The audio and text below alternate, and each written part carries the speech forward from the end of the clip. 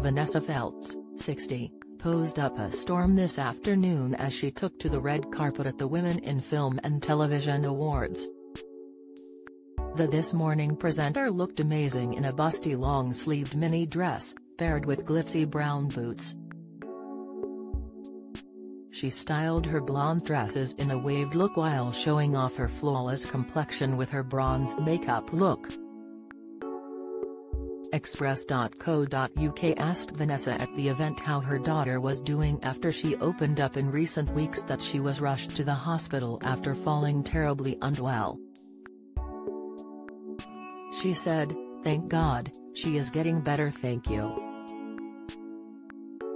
Very slowly. She still can't eat, 3 weeks not being able to eat at all. But yes, it's not a quick recovery.